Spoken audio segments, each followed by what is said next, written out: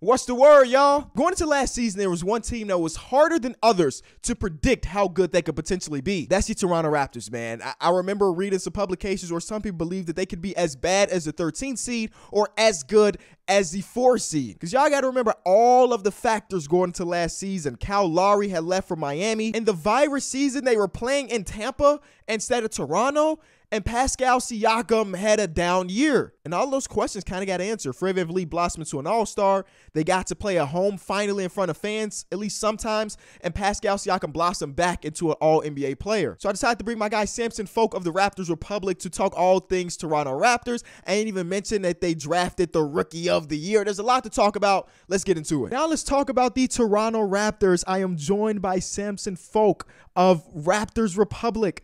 I found out who you were because someone sent me an article last season where you talked about Gary Trent Jr. You wrote about Gary Trent Jr., about him being the best grenadier in all of basketball. And since then, I can't get enough of your stuff. So I appreciate you taking the time and talking Raptors with me.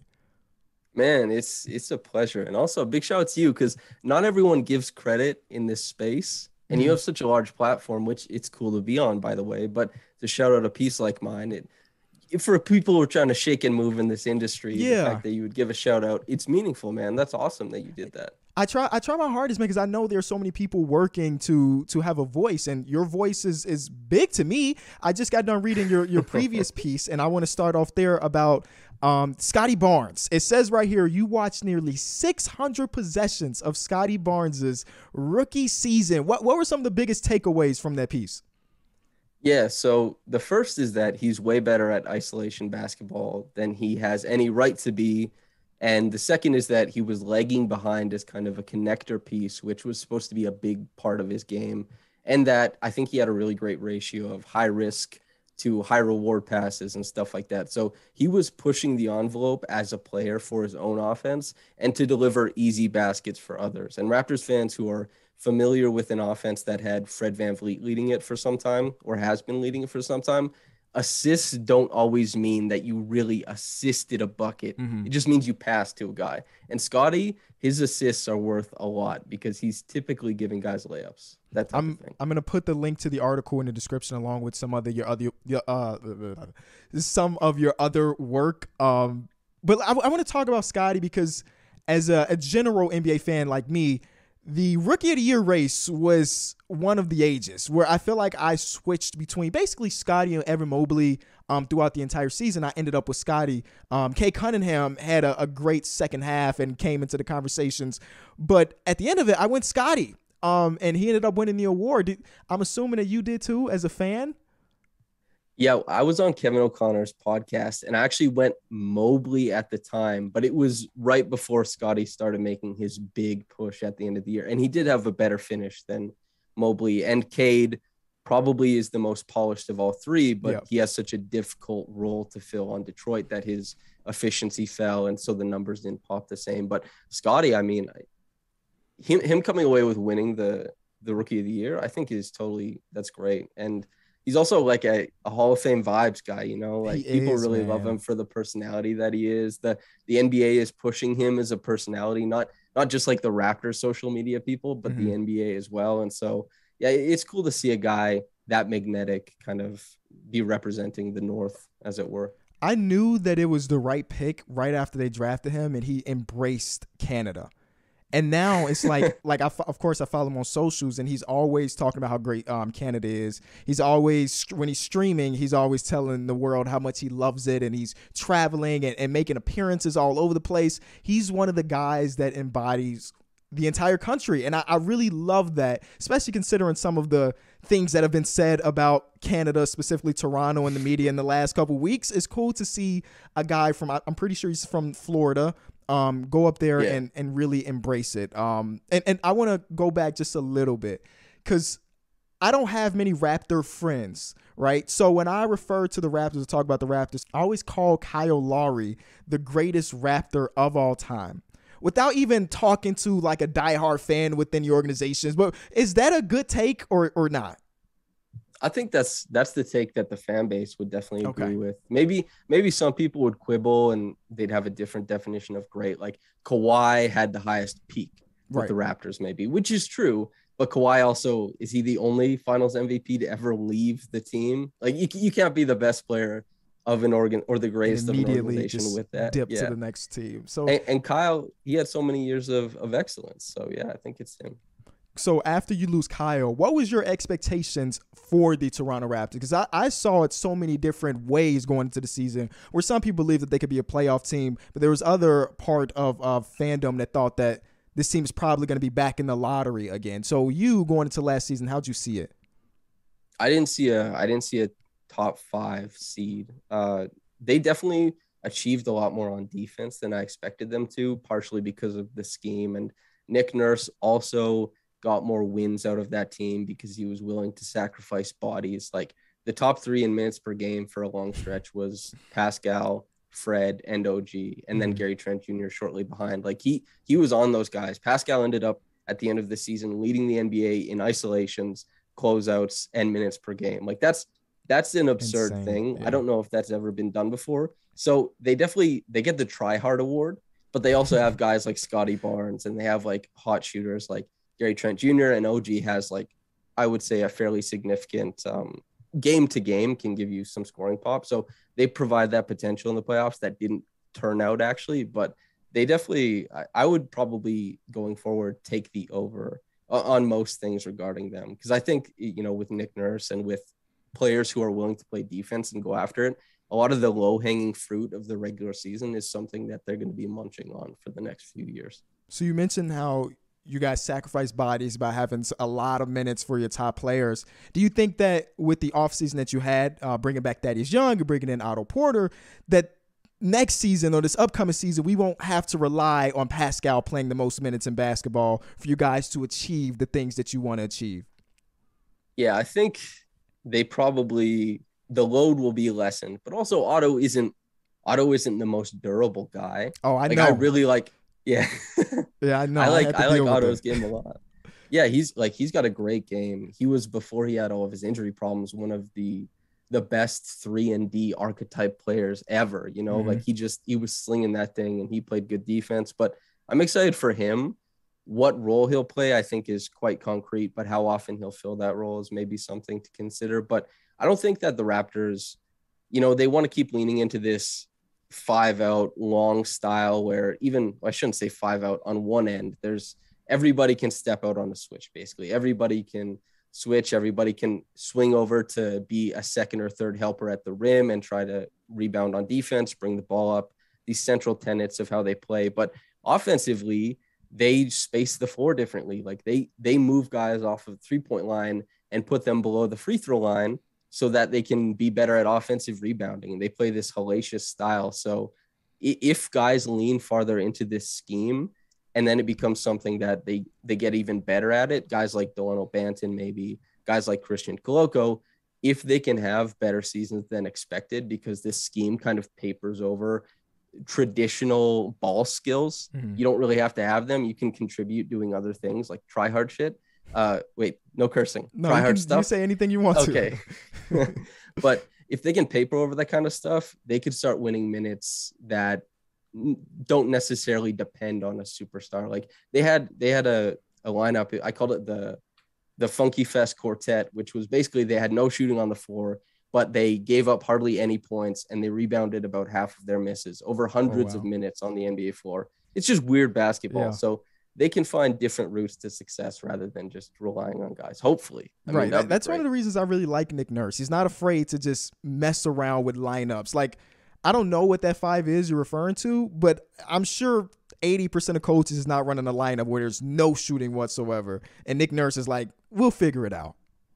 Yeah, it's trying to find ways to scheme. The market inefficiencies of basketball is such an interesting question. And it's when you find that, like the 7 seconds or less Suns did, or, is drafting Steph Curry a market inefficiency? Right, is like the development of the 3-point shot and what it became a market inefficiency? I don't know about that. But when you find something that the league is neglecting but creates winning minutes, then you gotta be like a pig at the dinner table, man. You gotta lean into it, especially in the regular season, because things change. That's kind of the conversation I just had with the Chase Down Pod, who talk about the Cavs. It's a very similar thing when they were running this huge lineup when nobody else in basketball was doing it, and it was working for them. And I think, like you're saying, the Raptors do something similar. I love the Raptors just because it feels like whoever gets a rebound can do what they want with the ball.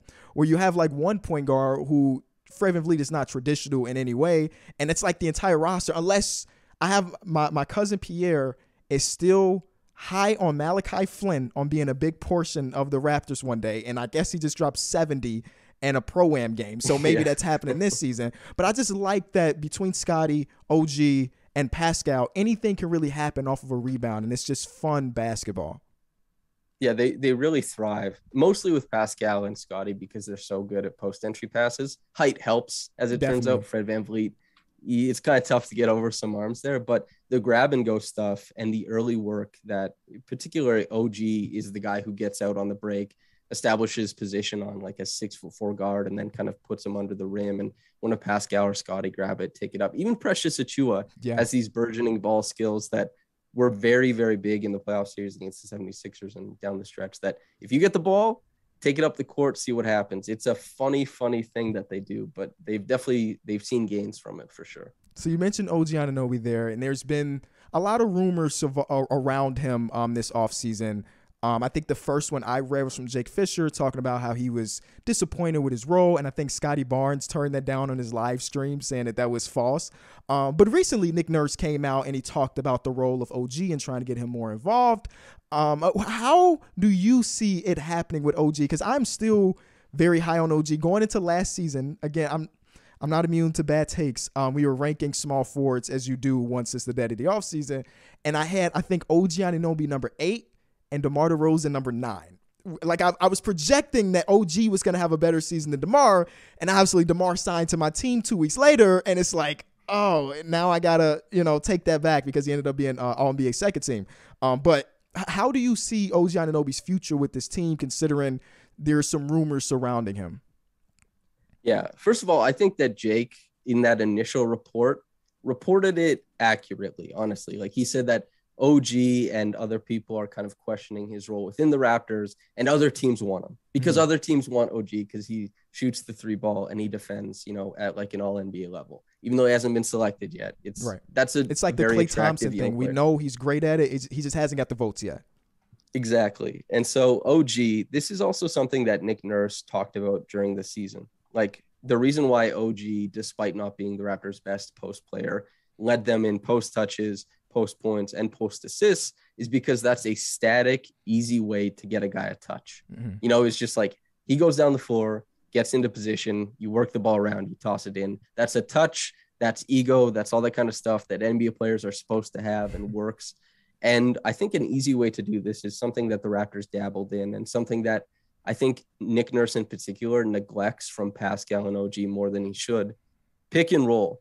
The Raptors hardly run any pick and roll. That grab and go stuff that we both love probably too often turns into just an isolation or a post up rather than like kind of getting a screen in there, because screen help is great. Ask Damian Lillard how it's been for his career. It's a pretty good thing. And to give those guys more reps with a guy who's dedicated to put a body on their defender and get them clearance headed downhill, especially guys like Pascal and OG who finish like demons at the rim. They're both great there. I think that would help a lot. So it's kind of 2 for 1. You provide more of those pick and roll possessions instead of those more static isolation possessions for both of those guys. But OG is squarely couched into that. I don't think he should be forgotten. I mean, his type of creation looks so much more awkward than it is effective. Like he's a more effective on-ball creator for himself than a lot of players in the NBA. And he still, to this day, is the guy on the Raptors who his assist percentage off of drives has always been higher than Pascal's. I think Pascal eclipsed him this year, but OG has a pretty good read for advantage when he's going downhill. And so even though it looks awkward, and every once in a while he'll fall over, which is a pretty big caveat for the record. But give him some more screen help. I think that'll be something good. So this is why I like your stuff. I don't even really think about assist percentage and things like that, but you read an article like, oh, okay, that's something. There's been this big hanging cloud over the entire NBA over the last month or so, and his name is Kevin Durant. I know you've probably been asked this a million times, a part of different appearances. What is the temperature on the Kevin Durant sweepstakes in Toronto? I think probably pretty cold at this point, right? Mhm. Because and the thing is, betting odds, when everybody was reporting them, like that, it's fun to see it go up and be like, oh my God. But Yeah. that doesn't actually mean the Raptors have a better chance. It's just like hubbub kind of messing around. And more than likely, it's because Raptors fans started betting more on Kevin Durant going. But I don't think the likelihood is very high.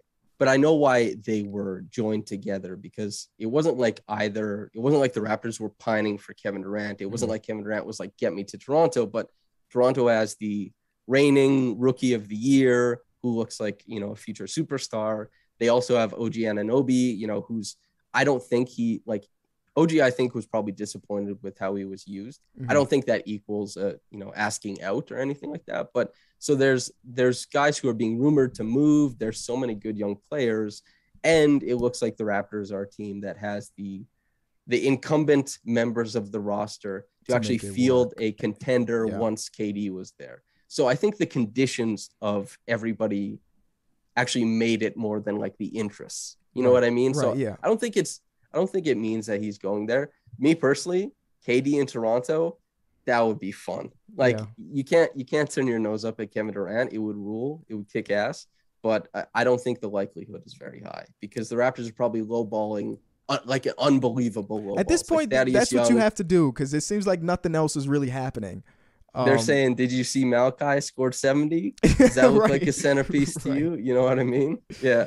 They're sending the ball don't stop tweet about like Malachi being a pure hooper. They're like, hey, Sean Marks, for your consideration, bro, please.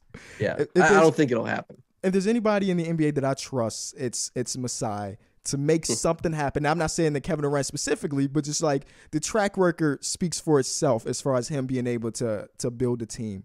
And that's one of the reasons why I really like what they're doing. The last thing I have for you before we get out of here is Vegas has the over-under for the Toronto Raptors at 44.5.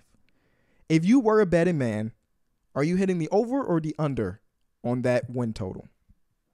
So I think prior to the Tampa Bay season, it was 7 or 8 years, one of them for sure, that the Raptors had achieved the over against Las Vegas. And then they took a 1-year break, and then they achieved it again last season, obviously by a significant amount, like probably 13, 14 games. And I saw it was 44. And, betting aside, like you just asked me like, hey, do you think that the Raptors will win 45 or more games this year? I would say yes. And I feel pretty strongly about that. Once you prove that your defense has a floor, everything else in the NBA to win games becomes much easier.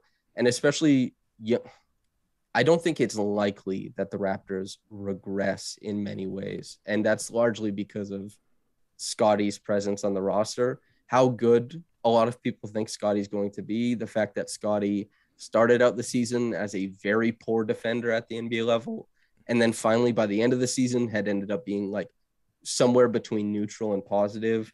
And, Nick Nurse, once again, at that thing that he's going to lean on guys. Like he wasn't sacrificing a 22-point deficit to the Portland Trailblazers so he could get Malachi Flynn possessions. He didn't care. Yeah. He was like, we're going to do a full court press for 16 minutes of the second half, and we're going to try and get back in this thing. Of course, they lost.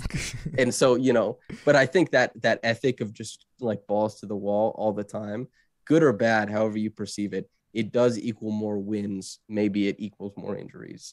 Tom Thibodeau has a huge lineage of that. I know that too. I think they would hit. Yeah. I think they'll hit the over. That's the way I look at it as well. I would probably go over on this one. And I look at it as far as like what about last season would be hard to replicate, right? And I think about that with like the Bulls, DeMar DeRozan season would a little hard to replicate in my opinion. So that's why I'm kind of iffy. But even the Bulls numbers like 41, and I find it hard to believe that we might be a below 500 team. But I would go over for the Toronto Raptors for sure. A lot of the stuff that I really like. There's also another bad take that gets tweeted at me like once a week.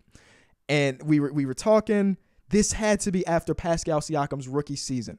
His name had come up because we were talking about something. I don't even know the context anymore. But I blurted out, I'm including Pascal in the trade because we were doing mock trades. I'm including Pascal because I don't think he'll ever be an all-star. And it was just something I said, not really thinking about it. And now it gets rubbed in my face a couple times a month. So This was year 2. this is like year 2, Pascal. You Oh, know? dude, Raptors fans weren't picking him to be an all-star. Exactly, right? It He wasn't a started his bad first take. 2 games. He was still doing like G League adjacent stuff. Yeah, Exactly. that's fine. Like I think those types of players, if you're the person who says, I see the vision, by the way, then you should be lauded for that. Like, that's hell yeah, you saw the vision, dude. Really well done. But if you're someone who's looking at this player who has like 2 assists off the bench, is playing like 14 minutes a game, and you're like, I don't think he'll be an all-star, by the way. I don't think like these types of unprecedented growth or developments like Pascal Siakam is widely considered by the draft community and the NBA community, any of the thinkers in there. They're like, if you mapped out Pascal's career, how many people picked this and 2 times all NBA as the outcome?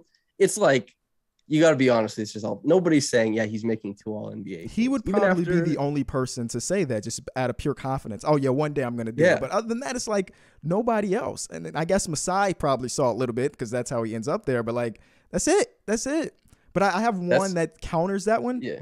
After rookie Giannis, I said he was going to be great. I didn't think it was going to be all-time great, but I definitely thought that he was about to do something great. So, you give and take when you're talking about the future of NBA players. You're going to lose some, you're going to win some.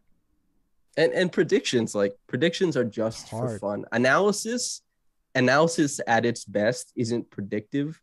It's, descriptive, I would say, right? Like, something happens and you want to go after the game and have somebody tell you what happened and why a team succeeded. Now, with betting becoming such a big thing, is it more valuable to kind of get people who are good at predicting? Maybe, but I've always enjoyed people who something happens and they say, this is why this happened, and this is the basketball that went on. Everyone can get lucky and look at a guy who's like 18 years old and say, like, this guy is it. But it's tough because not only do they have their just basketball skills that have to manifest in this fantastic way on court, but they also have a personal life, and they also have like the interests of the team affecting all that kind of stuff. So that's always tough. Draft guys, I don't know how they do it. It blows my mind every year. Oh man. And you know what? I've never met a draft guy that shot over 60%. It's impossible. Unless you're saying Zion's going to be great, was like, he was the first overall pick, there's some people that I definitely respect in the draft world, but even they don't shoot above 40, 50%, it feels like. So it is what it's hard, man. It is extremely hard. That's why I'm happy that I do what I do, which is casually talk basketball. I could not survive in a higher level position because my team would be so bad. I'm trading draft picks for 32-year-old players that were good last year. Like, I would be terrible at my job. So this is the right avenue for me. There's seeing guys like from the scene get hired into the NBA. I'm just like, man, I wonder how crazy your job got. Like, immediately from just being somebody who's like, hey, wow, this is a really interesting clip. I wonder how this tool will project. And now you're in an NBA front office and they're like, this decision you make, it affects whether you're here next year or not. That, the most to me, notorious is like, one and recently is Mike Schmidt from ESPN. He went to become an assistant GM for the Trailblazers. I'm like, wow, that came out of nowhere for me. I thought he was just a draft guy, and now he's so much more. Another guy, I saw him at Summer League as well. So it's like a lot of stuff happening. Oh, well, Samson, I don't want to take any more of your time. I appreciate you stopping by. Let the people know where they can find you. I'll be doing a lot of work for Raptors Republic this year. For my money, it's probably the best site if you want Raptors coverage in the world. I think it's still the most popular if you go to Google Trends or something like that, Raptors site in the world. The YouTube is the same. All that stuff's the same. And I do some work for Yahoo Sports as well. And more than anything, Kenny, thanks for having me on, man. It's cool to be on such a big platform, and you're very gracious and giving with it. So I appreciate that. And big shout out to you, brother. Thank you, man.